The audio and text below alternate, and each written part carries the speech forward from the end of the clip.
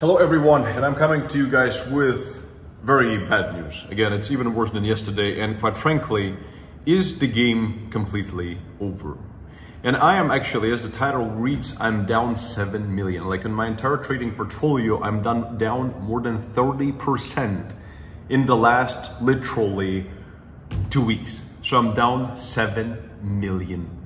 For me, it is honestly, drawdown wise in the short-term period is one of the worst I've ever seen. Yeah, I mean, thankfully I'm not one of those people getting liquidated. People are losing right now. People are losing everything. They're losing their houses, everything. I'm down like 30%, which is horrible for me because again, my portfolio is a bit bigger, but it translates to 7 million down. So let's take a look. So the reason why this is happening, honestly guys, is for one reason, and that is Japan. Because Japanese stocks, and the whole dump, we're gonna get to the chart, I'm gonna show you what I'm doing with my Ethereum trade because it's not looking pretty. But please watch this video till the end because it is gonna be worth your while. So Japanese stocks are in complete collapse. They're now down over 10% and on track for the largest decline in more than 13 years. So this is what it looks like. It's absolutely incredible. This is Nikkei, Japanese stock exchange, basically. And if you're gonna compare the drawdowns, during the pandemic in 2020, we saw a 31% decline, right here, this one. And right now we just dropped 28%, dragging down everything just because, again, they're actually going into quite quantitative tightening. And every time this happened, it triggered a huge parabolic down move. So therefore, we also see Bitcoin. Well, actually, you know, if you're looking at the weekly, it doesn't look like anything, does it? And then, you know, that's why people who are over leveraged, they're losing. But we're gonna discuss this in just a second. Also, proper risk and money management. So when it comes to Bitcoin, I know it's not a pretty picture, guys. I know it is very painful to see it. And it is something that, quite frankly, we did not anticipate. Yeah, I thought that we will go down. Yeah, we could revisit lower lows. But in terms of Ethereum, 2,000, down to 2,000. I did not expect this. Honestly, I did not. If you did, congratulations, you've done well. Hats off, good job. But I just really did not. Now, the question then becomes, is this the end of it?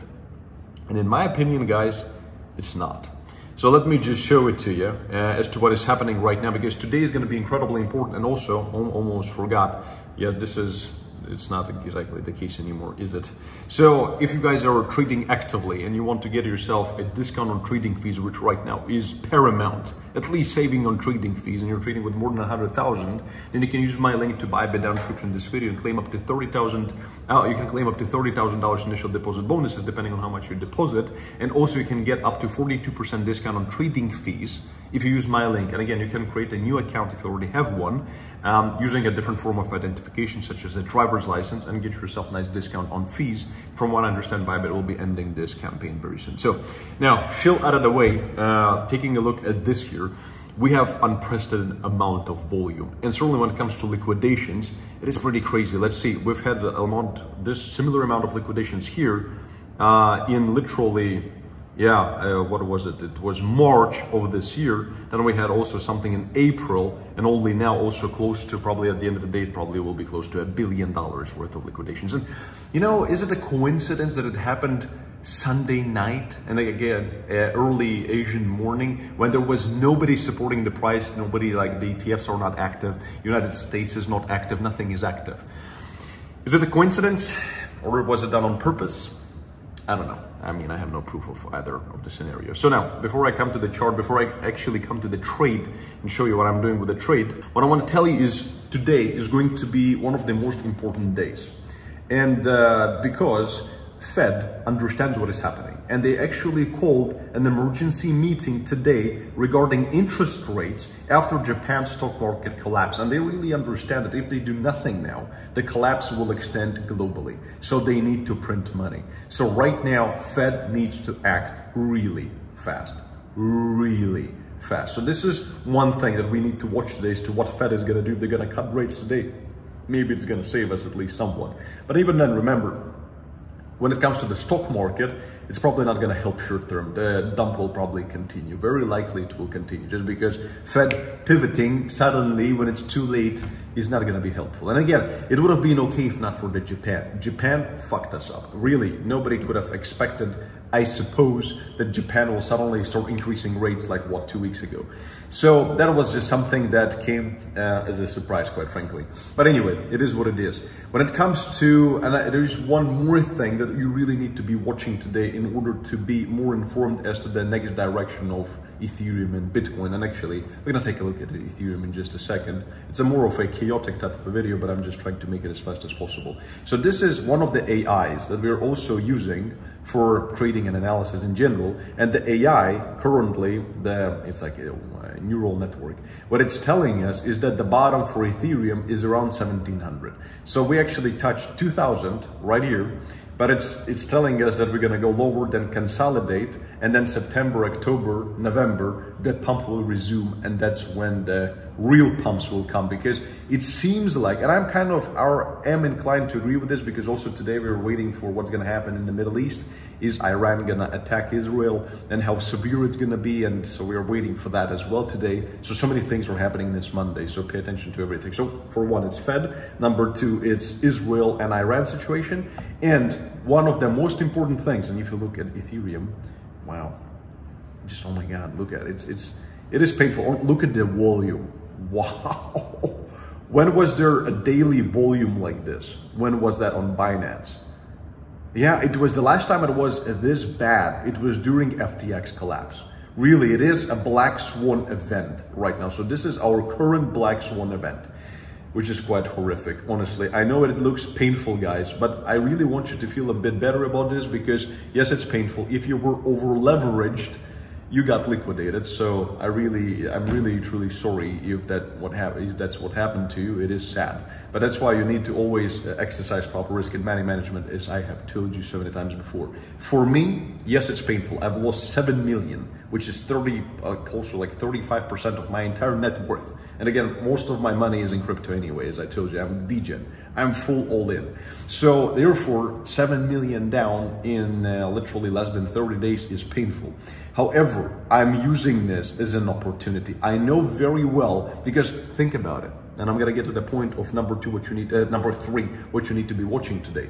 And that is BlackRock. They would not be accumulating this much. Look at how much Bitcoin has been accumulated by BlackRock. How much already even Ethereum, almost $1 billion. I know it's not much for BlackRock, but why would they be doing this if they know it's gonna crush to 0 or to 10K per Bitcoin or whatever, something ridiculous? So yes, it's a cleansing. Yes, it is just a kicking out of everyone. Everybody I know literally is like liquidated, or they've lost most of the money. They're completely devastated. They're leaving crypto. Right now is one of the worst times I've ever seen in the entire crypto space, except for the previous bear market. For this bull run, this is the worst time ever. So getting out during the worst time ever doesn't make any sense. So what I really want you to pay attention to, if BlackRock, what is going to happen today? Yes, the United States is going to wake up to a huge gap on ETFs. So they're going to see a 30% or 20% drop, and it's not going to be good. But what I really care about is what is going to happen to Ether, which is the Ethereum spot ETF for BlackRock, and also what's going to happen with IBIT. Because if they buy today, if they buy the dip, it's safe. Like really, it is painful, it is horrible, but it is going to be translating into the biggest opportunity we've ever fucking seen. Because if they buy this dip, it means that they know what's coming, and they know what's coming is subsequent Fed pivot, and sooner or later the printer will come on and will pump like crazy. So we will kick out all the last people. Really, even I almost got kicked out of it. I'm gonna get to the chart in just a second. I almost got kicked out of my Ethereum chain. I almost got liquidated. So even me, who has deep pockets, you know, and I always exercise proper risk management, even I almost got kicked out. So therefore, at some point, the market will reverse. Again, it will probably again look something like this. So don't be too happy yet. Again, we could pump depending on what BlackRock does today. If they come out and buy a lot, you know, like a lot, because they're like, okay, buy the dip, then you can know, okay, we're gonna pump sooner or later. So we need to be watching the ETF, and also what is Powell gonna say, because if ETFs come out and dump, and BlackRock also dumps today, good luck to all of us. Really, it's gonna be either we're in the vicinity of the bottom right now, or it's gonna be probably the beginning of the real end. And then, you know, Ethereum goes to 500, Bitcoin goes to 10K or something. Like Il Capo of crypto, by coincidence and magic, will end up being right, you know? So it will be just the end. So that's why this brings me to the chart. And here is what my trade looks like.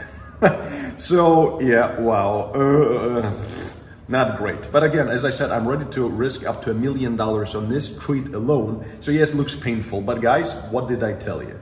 I told you I'm risking upwards of 2, 3, 4% on this trade. I'm not going all in like a retard with all of my money into just one trade. So therefore I added about, so I've put in a little bit of money. So right, what it's 900K now in this account. So I still can add a bit more to it. Right now the liquidation price is 1600. If I need to bring it down to like 1200, whatever, I will deploy more capital, because I'm not giving up on this trade. I'm just not. Instead, right here, as you can see, the B, I fucked up the volume, so I had to change it a little bit. So I sold a tiny bit, but anyway. So, but here, today I added 200,000 to this trade, so I'm scaling this trade. And if we drop lower down to again 2,000, 1,800, etc. in this vicinity, I'll keep scaling it. But the reason, and don't scream at me in the comments, if you follow the same trade, and I told you we could go lower, if you degent into it with all of your money, into one trade with a liquidation price of 2,500, you're stupid and you should not be trading, because you're not trading, you're gambling. As I've said before, this trade right here, I can lose up to $1 million. So far, yeah, it is down like, what is it, 600,000, okay, fine. But this is still like 3%. So if I lose $1 million, that's still 3% of my entire trading deposit. So it is no big deal for me. That's why I'm saying, and it should be the same for you. It doesn't matter if you're trading with 30, 40, 50 million, or if you're trading with 1,000. You should never risk more than 1, 2, 3% per trade. And I've said this 100 times before.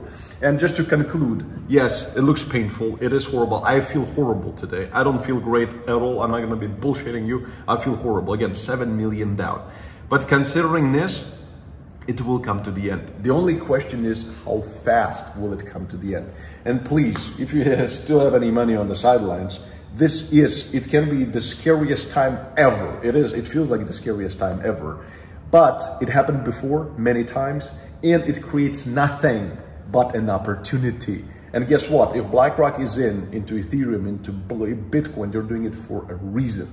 They have a long-term outlook. Therefore, whatever crash comes, it will recover. Ethereum will hit 10K. Bitcoin will hit 100,000, 200,000, 300,000. It will. I guarantee you. And it will hit much higher prices this year. Once Fed pivots, elections, it will all come to fruition. But this black swan right now, with so many things at once, and market is trying to price all this shit in right now, it is what it is. So we have to deal with it. So stay strong, persevere, and we're all in this together, because I'm 99% deployed in crypto. Most of it is spot, yes, so I can hold it indefinitely. Some of it is leverage long like this on Ethereum. That's the only leverage long that I have.